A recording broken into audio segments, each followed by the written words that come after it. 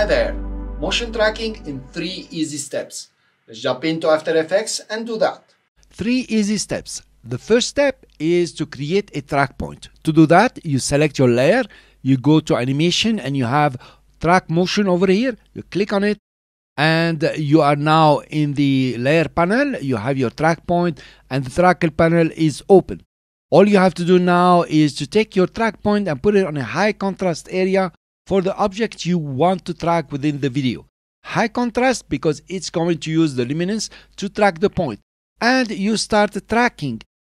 Make sure that your playhead is at the beginning of the comp so you can track forward just once. And the tracking is done. Your second step is to add a target. So you have the target over here. But for that, you will need a layer. So I will get a null objects. That's your best choice.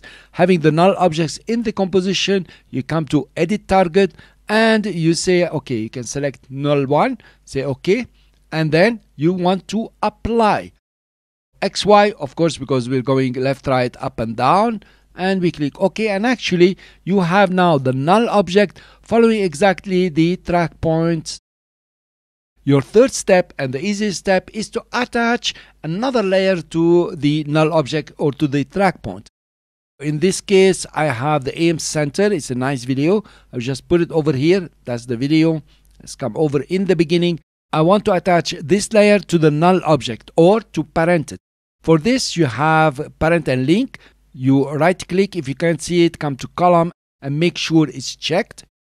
And then you use the pick whip. Make sure you press shift, that's important, so it can jump, and then you parent it to the null one. Here you are. Notice how it has jumped.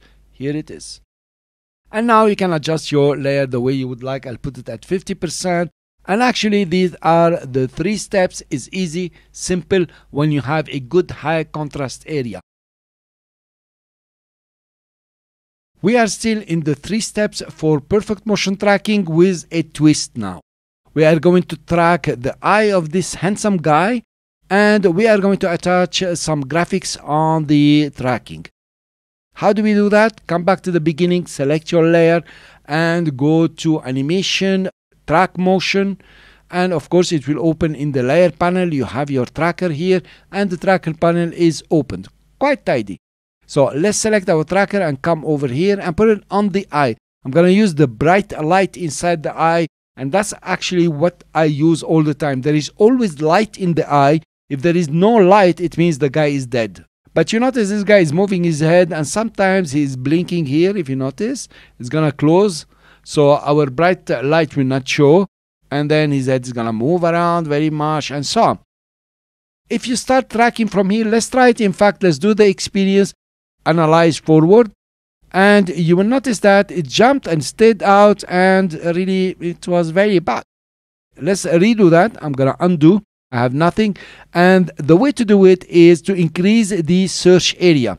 So the big square is the search area and the small square is the featured area. And this small guy here is the featured attached point, something like this.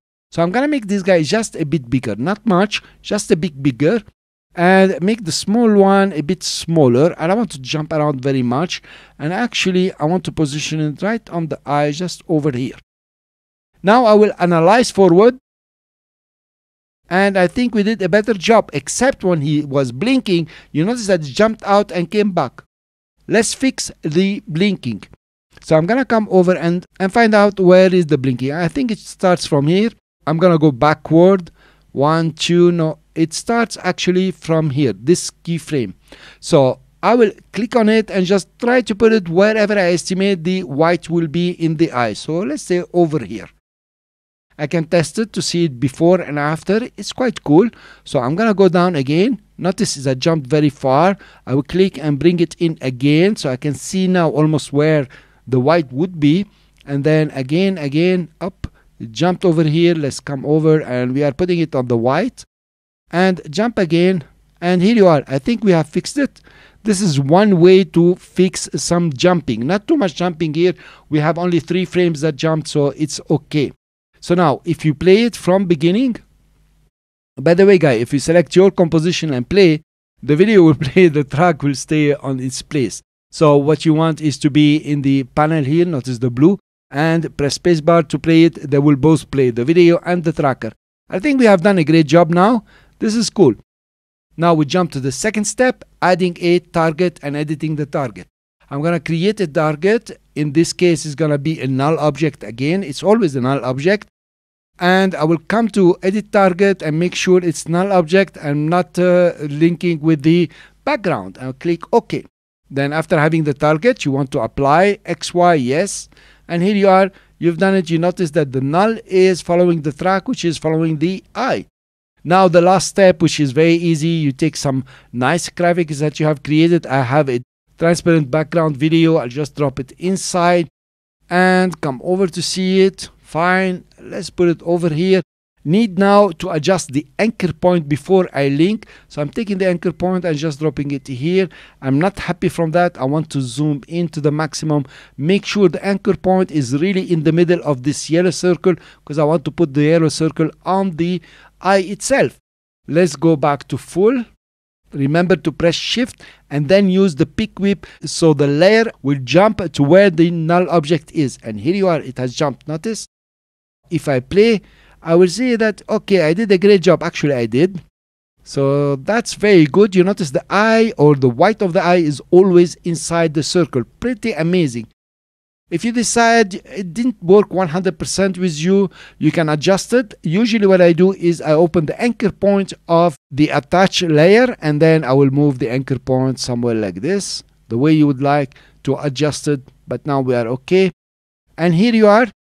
This is some motion tracking perfection in 3 simple steps. I put off the null. So I hope you like it. I will hope you will give me a thumbs up and you join my channel, because I promise you're going to have lots of this motion graphics, visual effects and compositing and also video editing tutorials that are coming up very soon.